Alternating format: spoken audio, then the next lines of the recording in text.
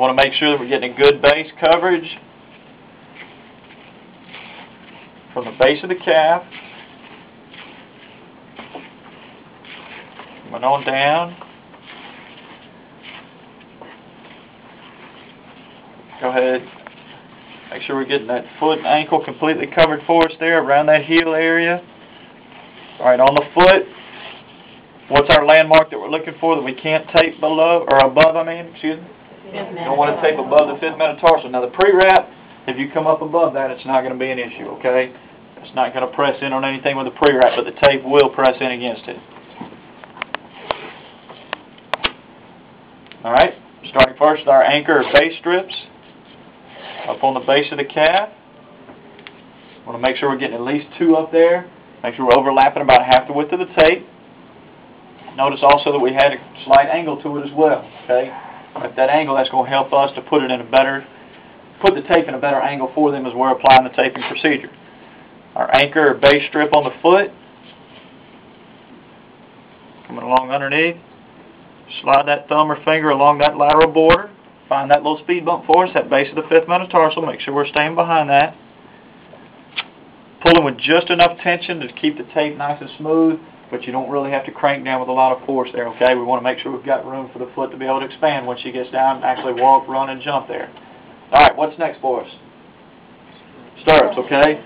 Remember, we're going to start from our base strip on the calf. Pull it down from medial to lateral. Underneath the bottom of the foot, back up, attaching to that anchor or base strip on the calf again.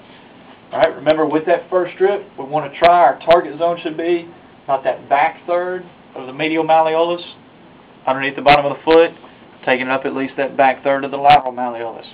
Now what do we talk about in class? We want to try to interlock or basket weave our strips. So the next up for us is what? Horseshoe, okay? On the horseshoe, start on our anchor base strip on the foot. Target zone about the bottom third of that malleolus. Coming on down around the back of the Achilles. Along the lateral side. Back to that anchor base strip there. Target zone on that lateral side, covering about that bottom third there as well, okay? On the stirrups, remember, we're going to pull with some pretty good tension, trying to make sure we're keeping her in a good position. On the stirrups, on the horseshoes, as we pull there, maybe not as much tension, but once again, still pulling with good, smooth tension, keeping that tape nice and even, no wrinkles.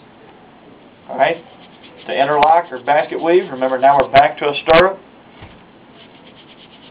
Overlap about half the width of the tape. Now our target zone on either side, the medial and the lateral side both, we're trying to make sure we're covering that heart of the malleolus right down the middle on both sides there. Same thing with the second horseshoe. Now we're moving up the line, covering about half the width of the tape from the previous strip of the of the horseshoe. Now we've got the malleolus, that midsection on either side covered. We got to do 3 of each. So now we're to that third horseshoe. So with this third horseshoe and that third stirrup, we should have complete coverage now of the malleolus on either side for them, okay?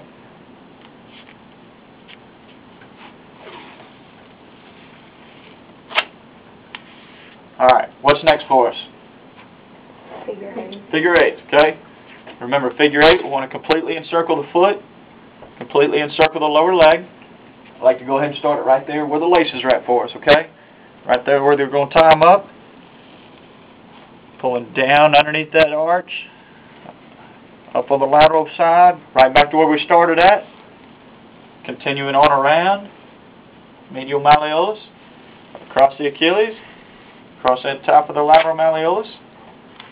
Turn it off where we started at, okay? How many figure 8s are we doing? 2, okay? So we're going to go ahead, knock another one out there. Completely encircle the foot. Completely encircle that lower leg. Alright, after the figure 8, what's next? Heel locks. Heel locks, okay? Which side do we start first with? Doesn't matter, okay? Either way is fine. Just make sure that we're doing 2 heel locks for both sides. What I want to do here, On the figure 8, we start there at the laces. We kind of keep things flat, kind of almost in a straight line because we know we're going all the way around the foot. On the heel lock, I kind of go ahead and angle it towards either malleolus, whichever one you're starting at. It makes no difference. Angle it towards that malleolus. That diagonal angle that we start at helps to put us in a good angle coming underneath the bottom of the foot. As we come to the heel, now we're going to go behind the malleolus, across the Achilles, right across that malleolus on the medial side now. Turn it off where we started from. And we said we've got to do both sides here, so we're going to do a mirror image. Change it to where we're going to the medial side. Behind that medial malleolus, across the Achilles, across the lateral malleolus. Turn it off, so that's one for each side. Back to our second one.